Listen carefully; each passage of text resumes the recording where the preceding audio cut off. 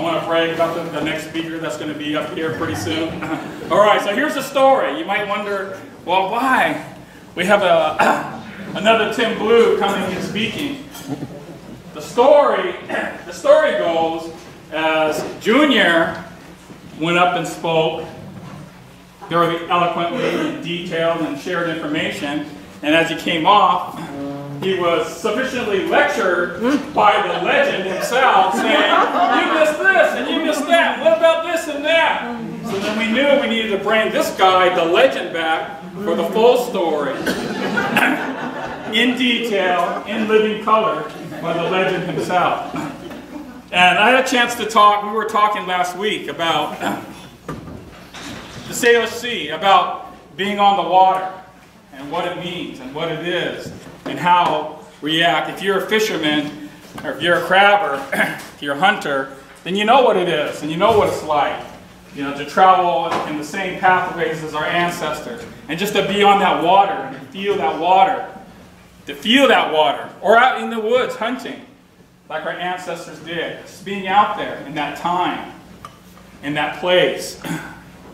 You know, it's not just to make money. It's not just to bring in a food and a livelihood, but it's a wholesome, holistic, everything that it encompasses from a cultural perspective. Who you are, who we are, and what we are. And the thought of how, now this is an educational institution that we're in right now, but how our ancestors were engineers. They had to be engineers to survive.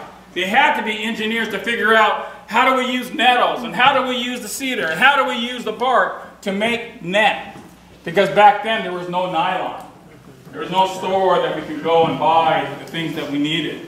And the reef netting, the engineering that goes behind it, the buoys, creating the buoys and the rocks. The right rocks. They're engineers, our ancestors, and to be proud of that, to hold our head up high. So we're going to learn a little bit about that today as he speaks on 5 generations. 5 generations. Again, I'm glad that each and every one of you are here. Put your hands together if you enjoyed the sound that you had. Salish Sea, or was that Copper River? That's another thing about our native people, that we use humor. And so we're not going to just talk for the whole hour, but we're going to also, Tim's going to also invite you to any questions that you have. There's no such thing as a bad question. I tell my students, there's no such thing as a bad question. Remember those days? When I see some of my former students in this room, so I myself am glad to be here with you. So with that, I'm going to turn the floor over to Emma for a little bit. She has a few more words before we bring up the legend. Thank you, Ray, very much. I won't add much more, but I just wanted to say on behalf of the Native Environmental Science Program at Northwest Indian College, and in recognition and acknowledgement that we're all on the traditional territory of the Lummi Nation, the Coast Salish, I just want to thank you for being here. Thanks for those. Can I have a show of hands for those that this is their first time ever at Northwest Indian College? So this is wonderful. Welcome. And it's good to have you here. And can I also have those that are students? Can you raise your hands or stand up? Can I have a student of, can I get Native Environmental Science at Northwest Indian College? Wonderful. So the reason I bring that up as well is because this is our next generation. These are the future leaders in our midst. So just to give you a little bit of a context of the Salish Sea Speaker Series, this is the 3rd of them. Chairman Ballew, Tim Ballew, or Timmy, he's not here so we can say that, was our very first Salish Sea speaker, and it was appropriate to do that because this was before the treaty win. So there was a lot of momentum. We were really hoping, and there was a lot on the line. And thankfully now we know that the Army Corps made the right decision this time, right? And so that was in anticipation. Yeah. So this is part of the ongoing and hard work that we do at Northwest Indian College, that Lummi Nation and LIBC do, that Coast Salish and the Swinomish communities and the other allies working together to do what is right. And so that is why bringing everybody together to talk about one thing that I think that we can all agree on, regardless of where we are, even on the political spectrum, we can all agree on the importance of water. And so if we are going to bring people together to have meaningful dialogue, let's talk about something that we love. And I think we all love the Salish Sea. I think that's why we're here. We love the Salish Sea. And who are the people that know the Salish Sea the most? Are the people that have lived here for the longest. Their culture has come up within the Salish Sea and its mountains and its waters. And so with that, it's my true honor to have Tim Ballew Sr. be our third Salish speaker. The speaker before was Larry Campbell from Salish and Jamie Donahue, who did an amazing job talking about the Indigenous Health Indicator.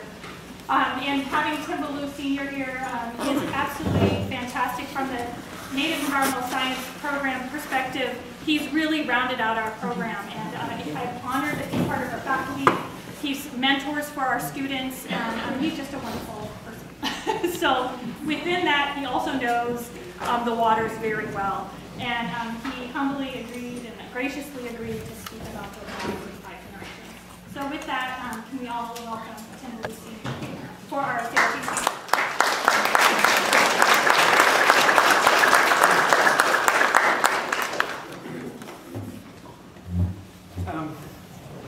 First of all, I want to welcome everybody to Lummi and thank Northwest Indian College for hosting this event. I truly believe it's an important thing that we discuss and plan for the future for what we call the Salish Sea.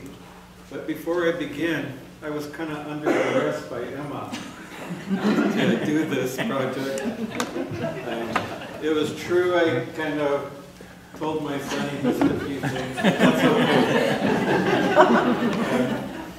I need to introduce some people to you guys first. Really my support, my backbone, and my loving family. First of all, my wife Laurel from the Swinomish tribe.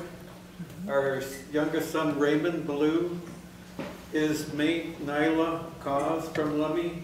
Our mother Ernestine Jensa, and relatives from Swinomish. But I thank you guys for being here today. And I thank the students from the Swinomish tribe for making this journey, and the visitors. As Rudy said, I really want to hear from you guys a little bit too. And you know, the Salish Sea, what we call today, is a very important thing, not only for me as a Native American or a Lummi member, but I think it's important to everybody as we really look into the real situation we're facing today. I've been had the privilege to be on the water for 52 years now. And with those 52 years, I've really experienced change. And with that change, as Native Americans, we had to change along with the water. I read a book one time, and this person said, water has no boundaries. And you know, that's very true. And so we talk about water in the classes I teach, but I chose 5 generations for a particular reason. I'll back up a little bit, or did I say this? I'm from the Ballew Celestine family, the Solomon Ballew family. With the first family I mentioned is our great-grandmother's family, where she comes from. They are originally from Sequim, Washington territory, and the story goes they came to this territory for a particular reason. They utilized and trusted the Salish Sea back then and traveled in their canoes. And you know, it was the late 1800s back then, and they believed in the water. The water was really a sacred thing to them. It was a spiritual thing for them. And the story she carried with that, she talked about things about the water but she never told us what to do with the water. She was kind of a, she didn't say, this is what you have to do. She always explained, this is how we do it, and this is what we should do. So, you know, that was a lot of foundation for us. She talked about how they traveled for 10 days, 7 times of the tide. And, you know, those are amazing things to jump in a canoe and travel and gather. You know, as we are Native Americans, just like any other people, we plan and we gather. And I really hope that we all do that today, and we still remember some of the things that we're supposed to do. And I guess I'll be really straightforward and blunt. Sometimes this younger generation is afraid to do those kind of things because the culture's changing throughout the whole world. The media is changing. Go Pokemon, or whatever. But you know, that's who we are. But still, they remember who they are and where they come from. Every day in class at Northwest Indian College, I encourage the students to remember who they are, where they come from, and life is going to be so much easier for them. If we don't have that foundation, it's going to be difficult to succeed in whatever we want to do. But back to our grandmother, our great-grandmother, she studied the cloud, she studied the birds, she listened to them more importantly, and she studied Mount Baker. She used to talk about those things on Sunday afternoon. Our mother made us go sit in the living room and listen. And back then it was a little bit different. We really couldn't talk. We had to just sit and listen. We were a different culture back then, and that's okay. With her discussions she had with us, really defined us as who we were as family and community members of the Lummi Nation. Just as the Salish Sea is, the Salish Sea defined us as a people. It defined us as what we were going to do in this territory. And the Salish Sea is really a sacred place for me. And I really hope it's a sacred place for my boys and grandkids. I consider it sacred. I consider it spiritual.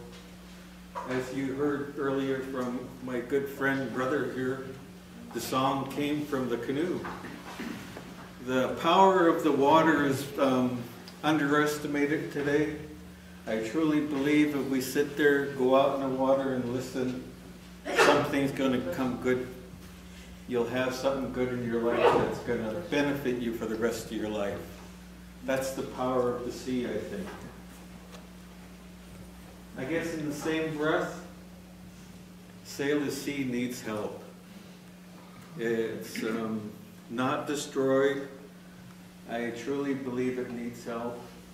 And I hope some of the students that attend Northwest Indian College are going to be those people who are going to stand up and help change.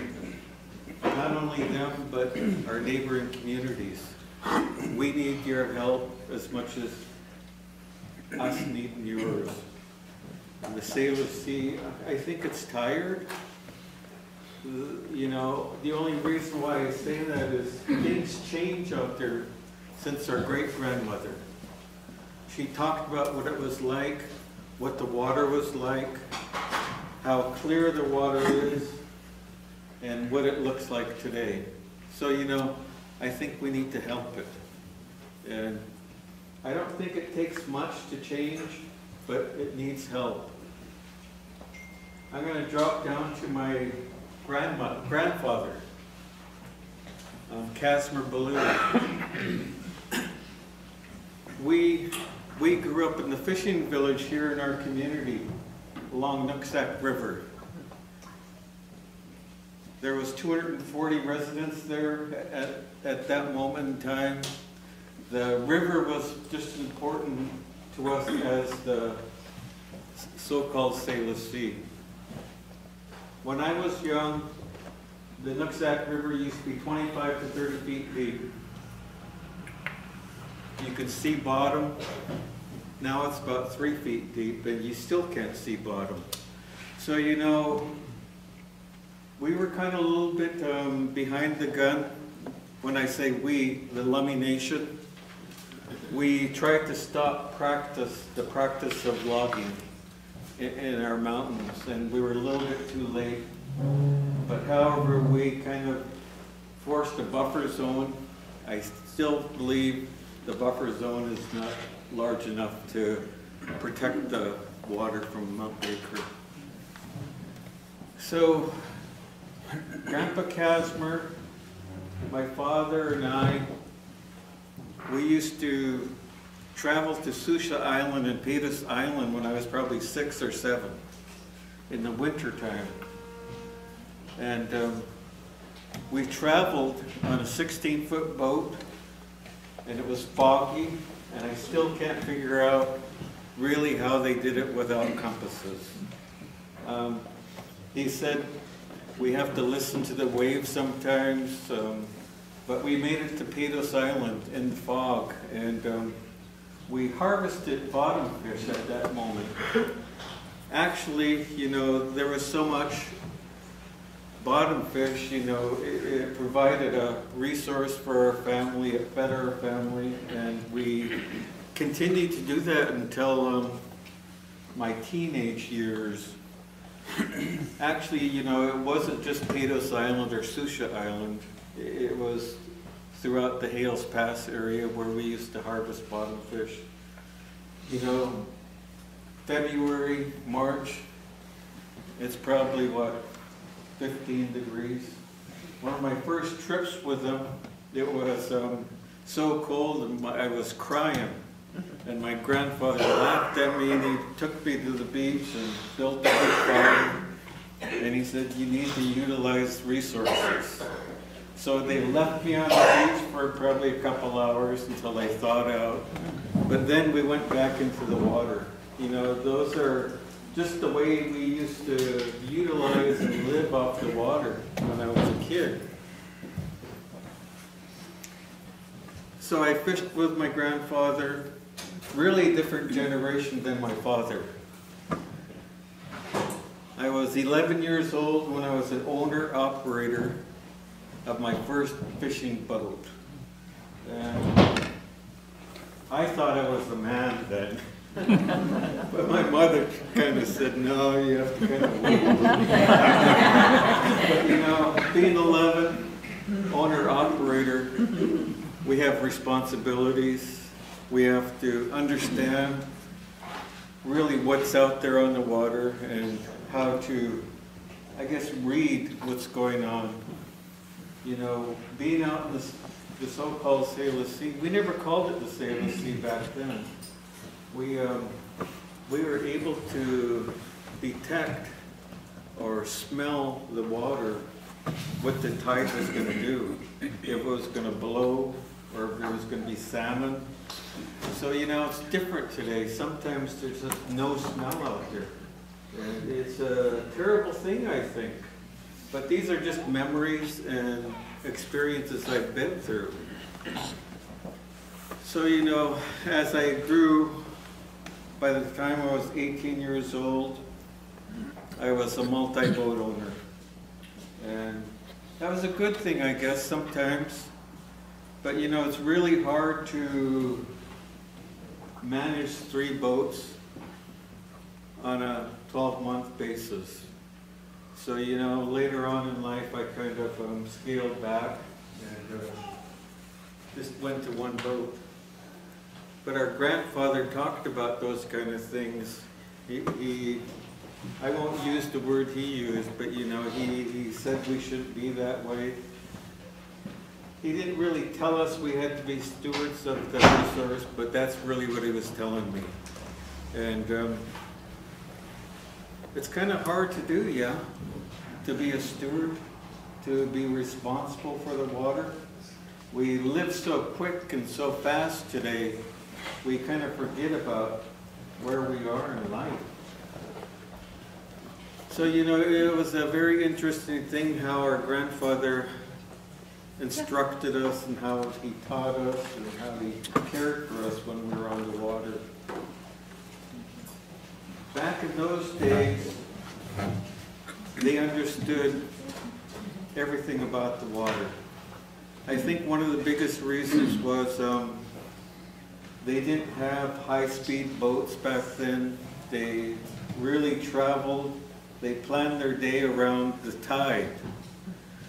He said, we wait for the tide to go out, we wait for the tide to come in. You never rush. You know, however, when he passed, I started to rush. And when we rush within the water, we're not really respecting the water, I believe.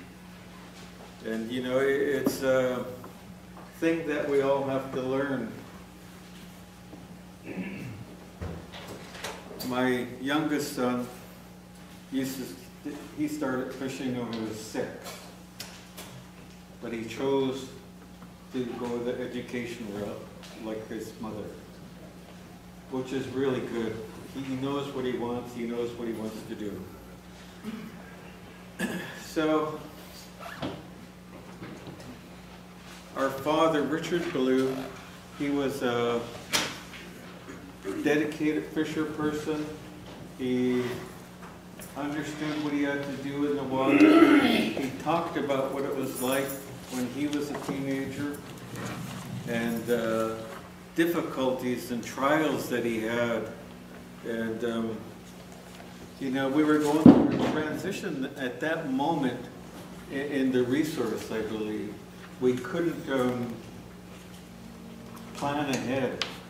We couldn't make good decisions, I think, on the fishing grounds.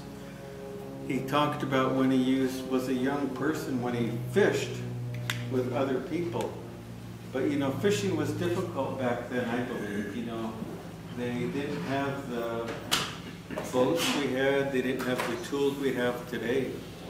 So, you know, he worked a job to continue his practice in fishing. And there's nothing wrong with that. I still have to do that. I'm so glad Emma gives me time off sometimes when I want to be with the water. And it's really part of a healing process for me, and I know it was a healing process for our father. So when it was my turn to be on my own for fishing, I seen the best, I think, and I seen the worst in fishing, commercial fishing. When I speak about the best, I can recall going out to the Puget Sound and seeing fish jump as far as I could see. It looked like raindrops. And we were struggling as a nation, and we were struggling with the international border with the Canadian fisheries, and they were concerned about overfishing the fish back then. So, you know, they developed a board, and we made a big mistake, I think, one year. There was so much fish in Canada, the sockeye salmon, that they dynamated the lake. And they were worried about suffocation, the oxygen.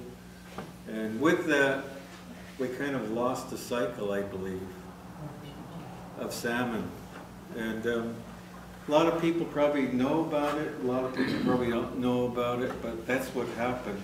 It kind of decreased our stock. And that was a decision by the government in Canada. So, you know, the effects that they have, their concerns, it affects us as United States fisher people. So, you know, a lot of things that happen to our resource that nobody knows. So, you know, it's or I should say, we need to start an education process. I truly believe that. And it's going to take time, I think. And I think we have to give and take as we go. We learned from that incident that we needed each other. Tribal fishermen and state fishermen needed each other.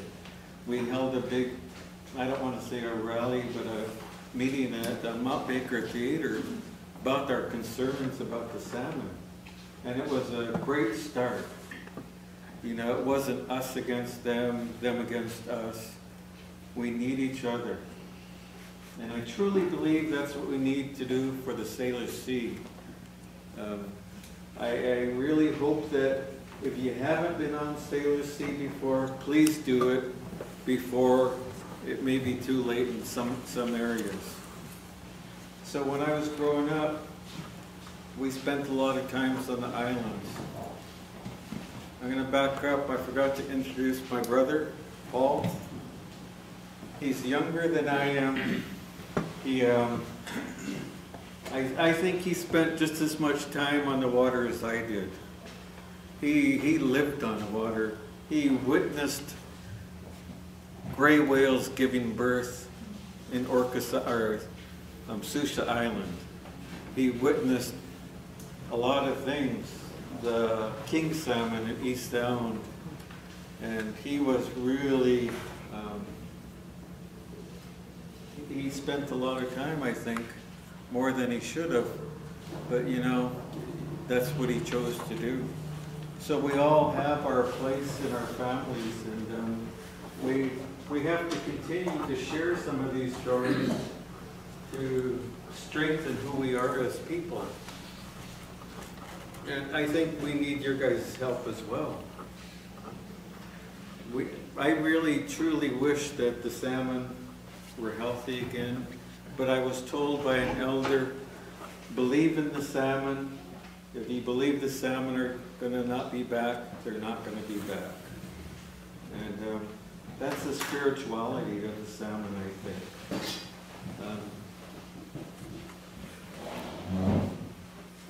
We all know what sockeye salmon is, yeah? They pass through our waters into the Canadian streams. Probably 25, maybe 28 years ago, one of my uncles stopped while I was at Point Roberts, and he talked about the sockeye salmon. He goes, Tim, do you know what the powerful fish is? You know, everybody thinks the king salmon, the Chinook, is the powerful fish because it's so big. But the sockeye salmon helped this community, these families in this community, create and invent a way of fishing, the reef net fishing. And that's what he really was talking about, the power of the salmon, listening to the salmon, and how the salmon really gave up their life to provide for us as Native Americans in this community. And you know, after giving it thought, it's true what that sockeye salmon is, but still we have to have that belief and those ears to really listen. And like Rudy talked about the water and the canoe and the song, that's what it's all about. We're told to watch and listen to a certain bird when we're out in the Salish Sea. They're going to guide us to what we're looking for. So, you know, again, it's the spiritual belief for some families. And, you know, sometimes we don't do that. That's okay, I guess. But, you know, I know individuals still today in my family that they feed the water and they talk to the water on a daily basis. That's the belief that we have, and I believe that's the belief we all had 40, 50 years ago when it was a healthy sea. And you know, it's going to be interesting to see where we go as a people, not maybe 5, 10 years from now, if we're going to be able to help it. So story about our son, Tim Ballew, to his mother. You're going to school, you're going to school, you're going to school. So I was very proud that Laurel and Tim were at Western at the same time. They were going to graduate together. They had plans of that. He was going to have a fantastic job after he finished college.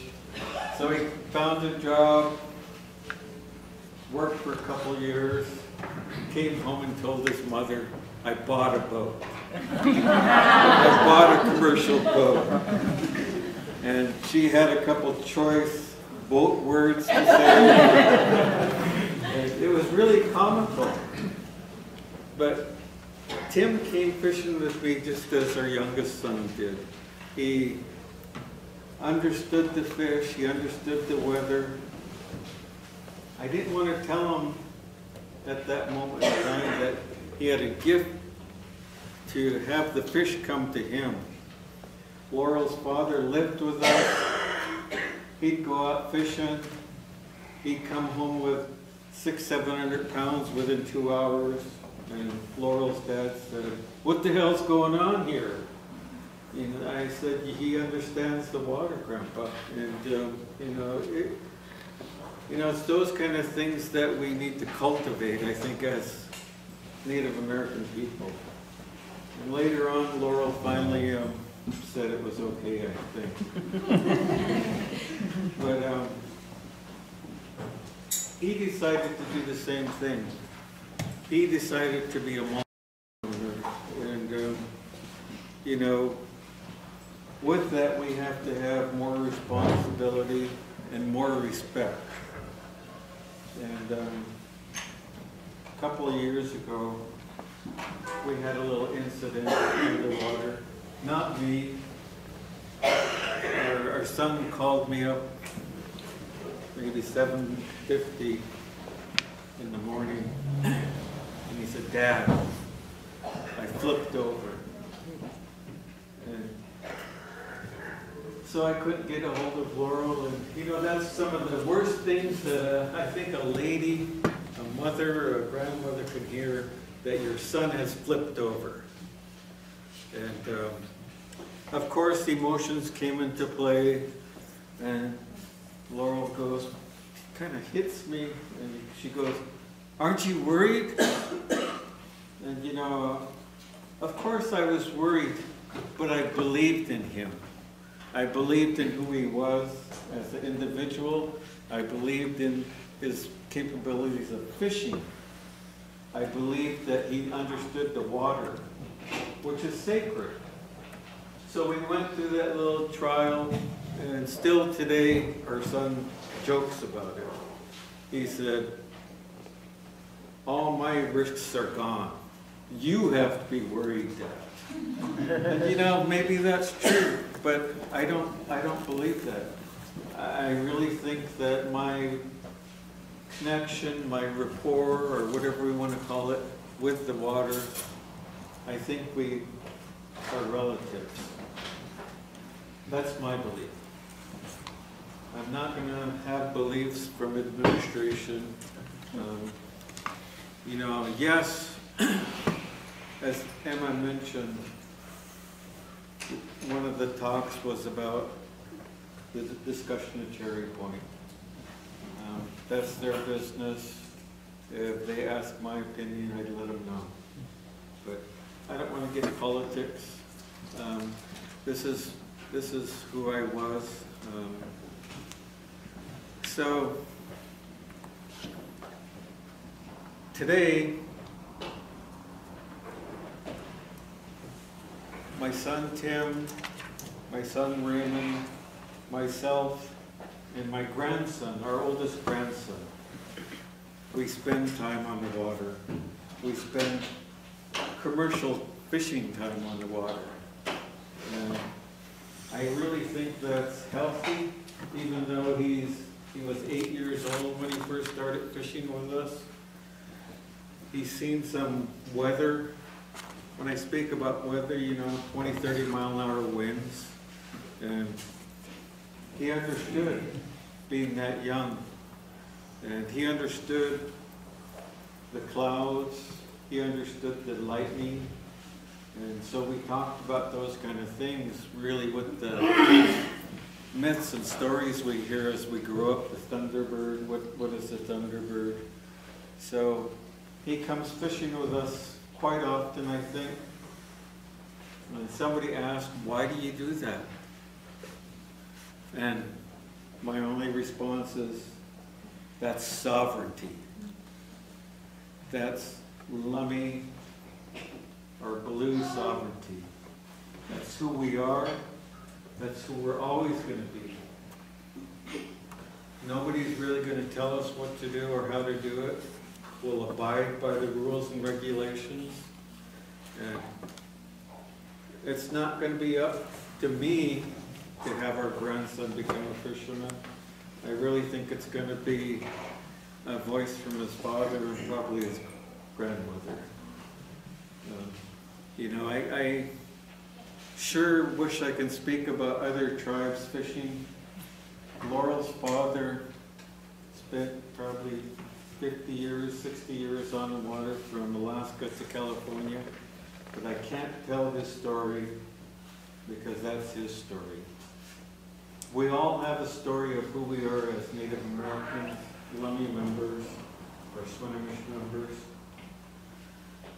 And mine is just about the relationship with the water. A true relationship. It's almost like a marriage, I think. Understanding what the water really is, the Salish Sea. And this year, the program, Emma's program, they're going to study the Nooksack River. And I think that's going to be a really great thing. I really hope that the people that are studying the Nooksack River understands what it is. We spoke about really where the river came from. It was once part of the Fraser River years ago. That's why the topography of this area looks the way it looks. We talked about what the river provides. I think some of the people understood that, but again, we didn't talk about the spirituality of the river. And I think that's important to talk about later on once the class really starts to get underway with the river. You know, it's going to be a life learning experience. I truly believe that. And I'm hoping our son Tim and utilize some of the things they research with the river. Again, I can't tell them what to do because that's their job. You know, we need to build that relationship, and hopefully with Emma's influence, we'll do it. Right, Emma? So, you know, I'm just about ready to quit, I think. I want to field some questions. I really hope you have questions. I think I could answer them. I served 4 terms on the Lummi Indian Business Council. I kind of understand what they're doing, but again, I'm not going to tell them what to do. I think they're doing a very good job, but we all can do more. And, you know, I want to hear your thoughts. I want to try to help you answer questions. You know, there's always an answer, I believe. And I know Donna has questions. She's always has questions in class. And she's, you know, she inspires the class. And that's what we need, some people like that in our lifetime. Just if it's for a moment in time. And you know, that's how we advance, that's how we really build our foundation of who we are as people. And we shouldn't be ashamed of those kind of things. I'm not picking on you, Donna. I'm just observing. And, you know, I want to help you get to where you want to get. We all have a journey. When I first came here, I told Emma, my journey's almost done. Really, what I want is, I want to go back full time in the water. That's my ultimate goal. Even though people may object about that, but that's what I want. I'm more at peace in the water. My personality, just like all the other fisher people, we change as soon as we get on the boat. Some is good and some is bad. But we change as a person. It's your true thing. Again, we have to have that respect. And I guess I'll talk a little bit about, one of the students had a question about the water last week. We were talking about really what the fishing was, how we respect fishing, and a student asked the hard question, what about death? Are you guys afraid of death? So, you know, I've had 2 cousins in our family die on the water. But we chose that life. We understood that life. And it's not a risk. It's just a way of life. And after the deaths, of course, the older people came and said, this is what you have to do. You have to continue. Don't let it stop. So, you know, we do talk about those kind of things. It's really not public, but, you know, as families, we talk about those kind of things. And we have to respect the water. I'm going to continue to say that. Some things I don't understand. You know, we have a new faculty here from California. I've been kind of questioning her about water and why the water looks the way it is. Why is it that way? And we need people like her to really plan for what the water is going to be like and how we're going to change. So I want to thank you guys again. Please, if you have questions, ask questions. And, you know, I know you took time out of your life to be here today. I don't want to keep you guys.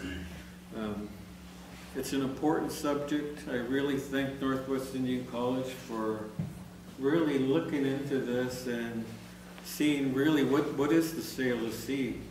But these are my views. They're not LRBC's views. They're not the college views. It's just living experience, what I've lived through. So, you know, it's my views. I do know we need to help the Salish Sea. So, I'm going to ask if there's any questions. Well, let's say thank you, Tim. And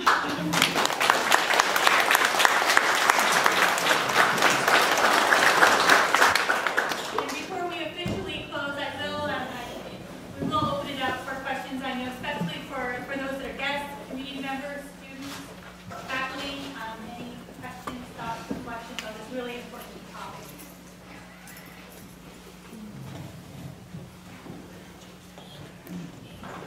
Over here. You mentioned a bird in your conversation, a certain bird, but you didn't mention what bird it was there. Can you comment on that? There's a song like Mr. Bendioli talked about. The song came to them in the canoe. The song is with the Solomon family. That bird kind of helped them guide them to the fish.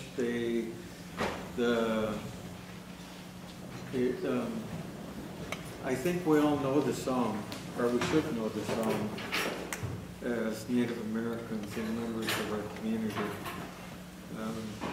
It kind of looks like the small sea pigeon. Do you know what that is? You can be honest. Yeah, I do. But yeah, you know, those kind of things are what came to us. We don't own the songs. We weren't supposed to claim them.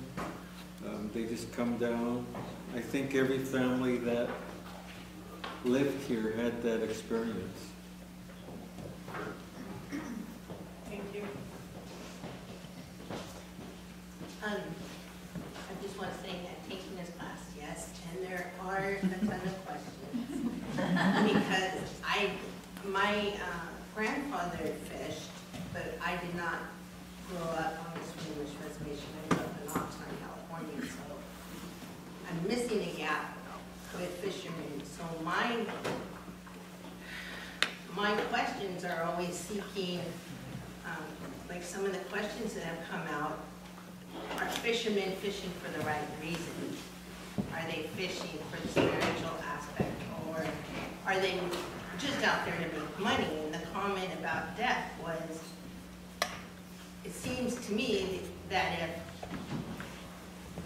if you were in a job that you knew you could lose your life, it had to be more about money, even if on the surface it looks like it's just about the money. But that was kind of where the conversation was, and I appreciated Tim's answer so much, because I think if you don't have that experience of being a fisherman, it's hard to understand their points of view without the background that they have. So I'm a real appreciative student of Tim sharing his points of view and sharing his experiences, which are vast. But he's a great teacher.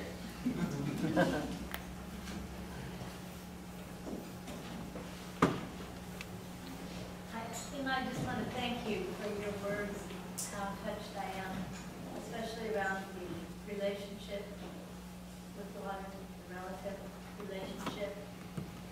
And as you mentioned briefly about families that live down on the river,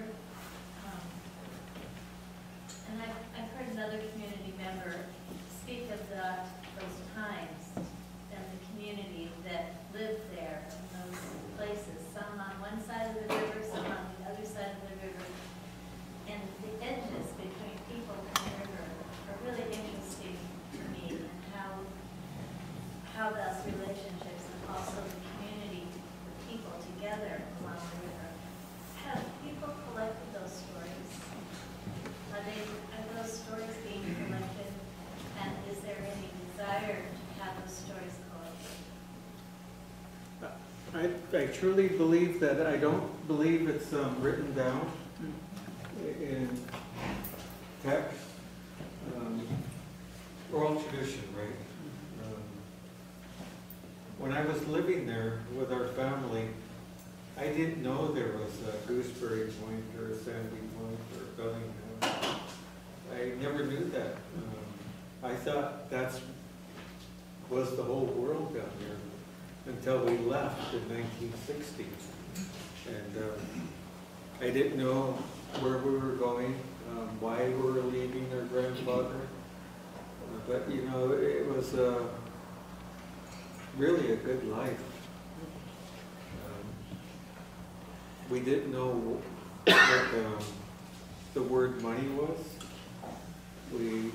We gathered our salmon and stuff that we needed for the year, for the winter, and that's just the way we lived, yeah. Every year we flooded, and I could never figure out why this white carry-all truck with a Red Cross was coming through the flood to try to make us leave. Oh, no. And we stayed.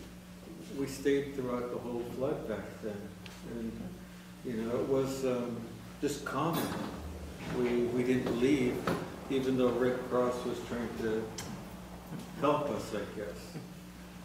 But I don't think we needed help, my personal opinion. because nothing ever happened to us. But sometimes, I can't remember the last time, they had a dinner for the people that lived down at the village.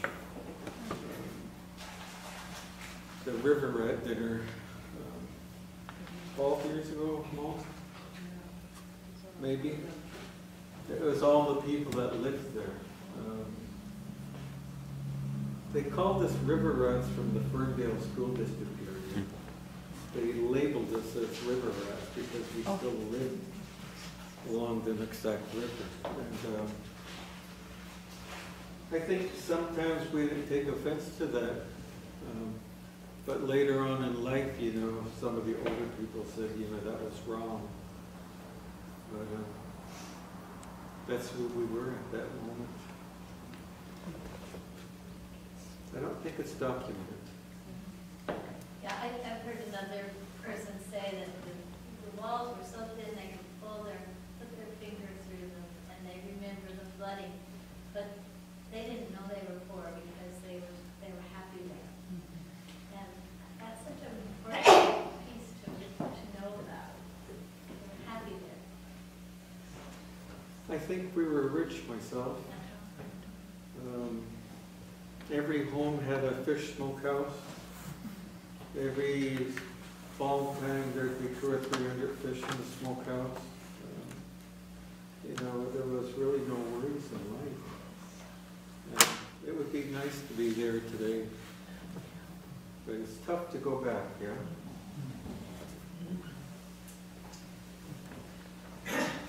And you speak very highly of, excuse me, of respect and preparedness, you know, for being on the water.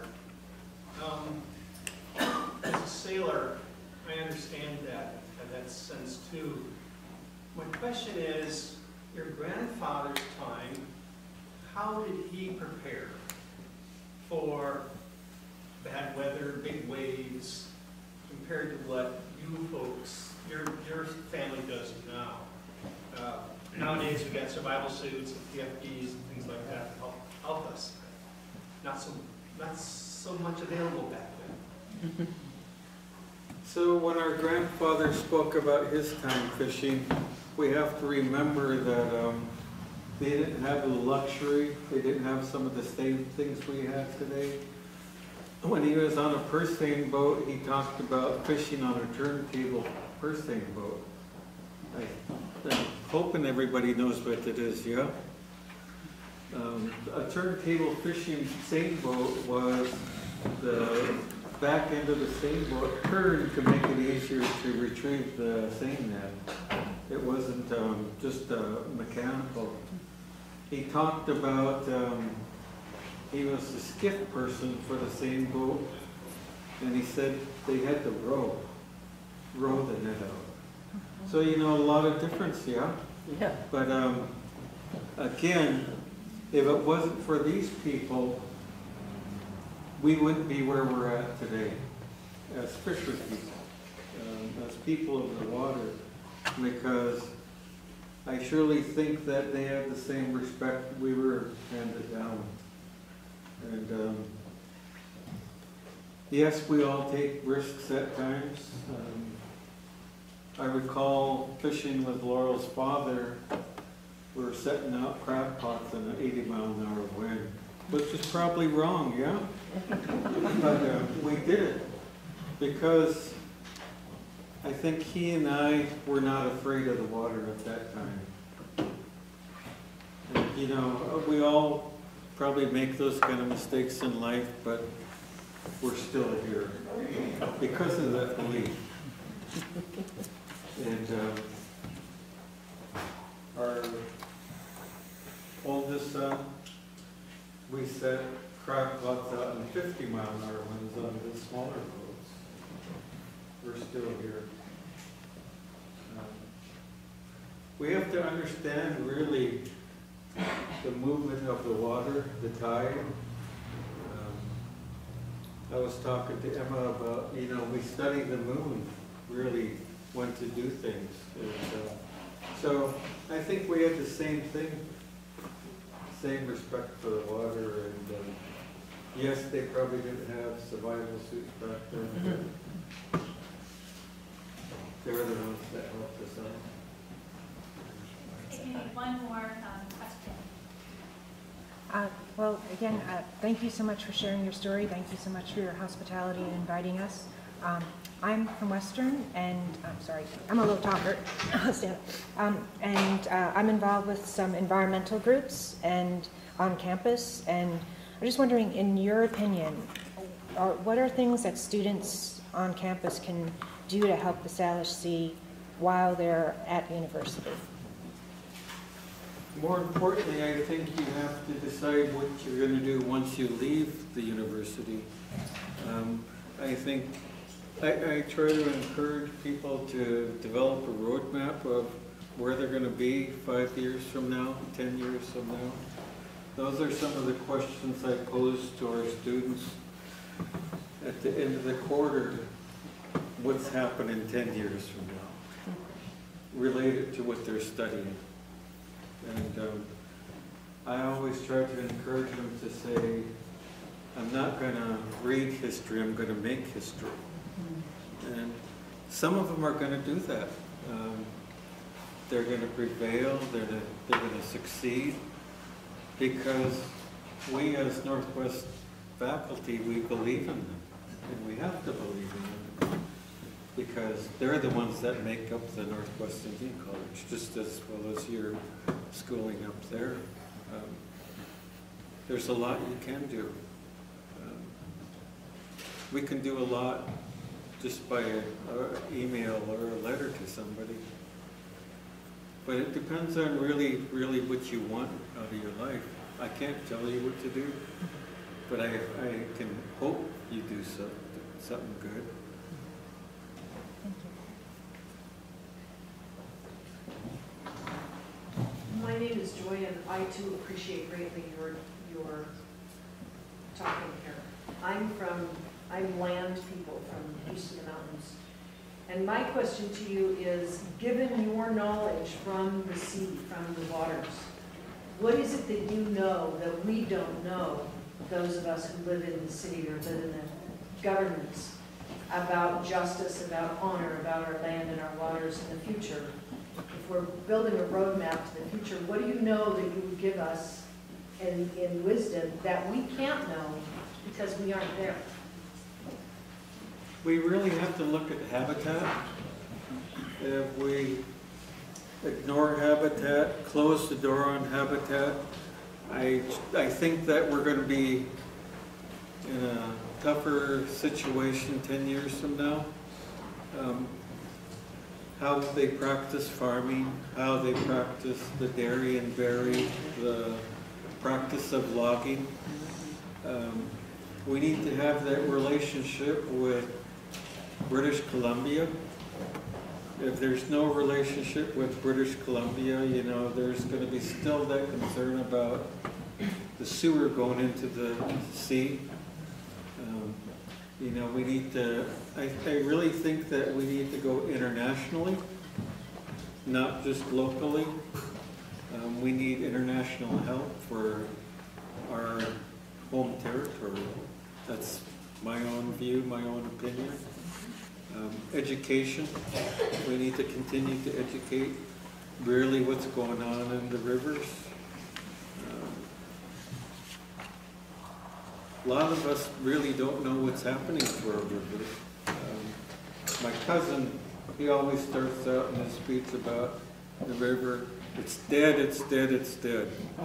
But I don't believe that. There's still water coming down. We have to really look at the glacier. You know, it receded probably a mile within 5 years.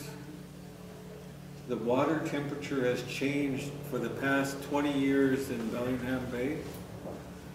We allowed Georgia Pacific to do what they did without trying to fix what they really did to Bellingham Bay. There's probably 2 feet of sludge in the middle of the bay that has happened from Georgia Pacific. And try to continue to convince people we need to clean it up. So, you know, we need that report. And sometimes we talk upon deaf ears. Sometimes they think their priorities are more important than our territory. We have to remember the Salish Sea, the Nooksack River, made us who we are today as people from this area. If it wasn't for those two things, we'd be just like Chicago or New York, in my view. But yeah, we can do a lot. Thank you very much. So can you all join me in thanking Tim?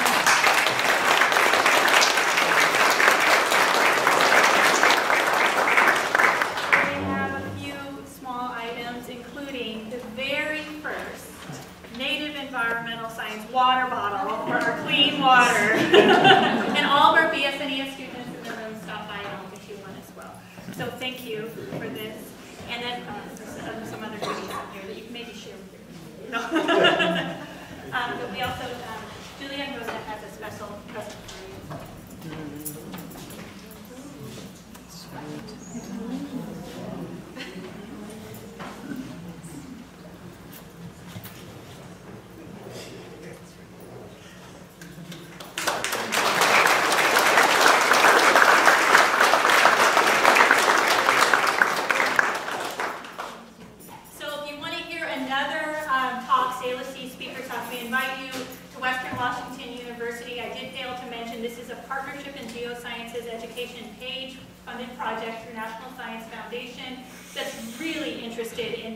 Collaborating in multiple ways of knowing institutions, increasing diversity. Is Jefferson M. is not here, but he's our first student from Northwest Indian College to matriculate into Western Washington University in the environmental sciences program there. And Dr. Marco Hatch in the back of the room, and Ed Weber is the graduate recruiter for Huxley College of Environment. We have some grad students there. So all that to be said, Tim has graciously agreed to give another talk at Huxley this Thursday from 4 to 5. Ed, is there going to be salmon? I doubt we're going to do that. There might be some drinking water on the way. But Tim will be there, and also I just want to say thank you very much.